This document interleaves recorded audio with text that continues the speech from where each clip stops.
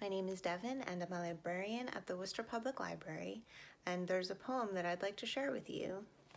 It is called Arabic Coffee, and the author is Naomi Shihab Nye. It was never too strong for us. Make it blacker, Papa, thick in the bottom. Tell again how the years will gather in small white cups, how luck lives in a spot of grounds. Leaning over the stove, he let it boil to the top and down again, 2 times. No sugar in his pot. And the place where men and women break off from one another was not present in that room.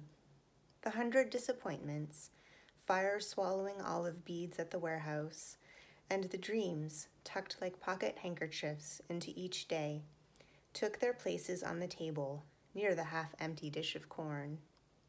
And none was more important than the others, and all were guests. When he carried the tray into the room, high and balanced in his hands, it was an offering to all of them.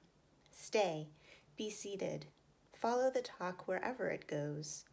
The coffee was the center of the flower, like clothes on a line saying, "You will live long enough to wear me." A motion of faith. There is this, and there is more.